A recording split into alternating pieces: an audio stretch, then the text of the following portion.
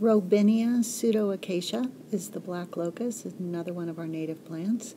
This has been used quite a bit in landscape situations. There is a purple flowering variety called purple robe, which is most commonly found commercially, but can eventually be a large tree, kind of an umbrella-like foliage.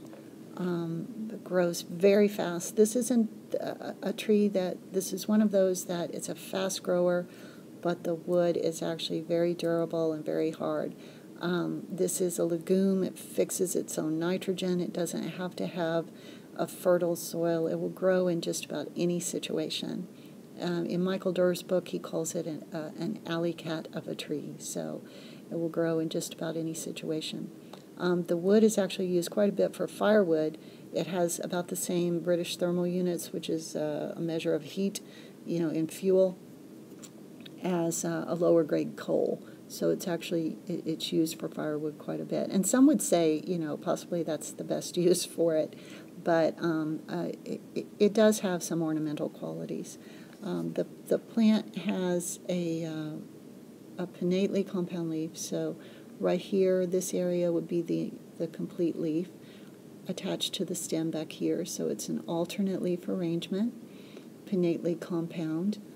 The leaflets themselves are rounded, no teeth, kind of a little bit bluish green, kind of a soft green color. The fall color is yellow.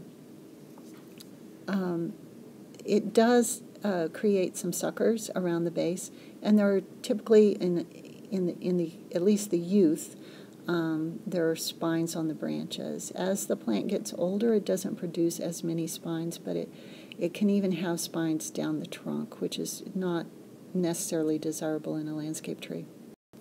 The flowers are in clusters, very fragrant, white, showy, kind of pea-shaped clusters, numerous across the tree. It's very showy and fragrant. And on the purple flowering variety, it would be purple. There's a seed pod with kind of flattened seeds. The stems are sort of a dull brown to a gray and typically have 2 thorns at each node.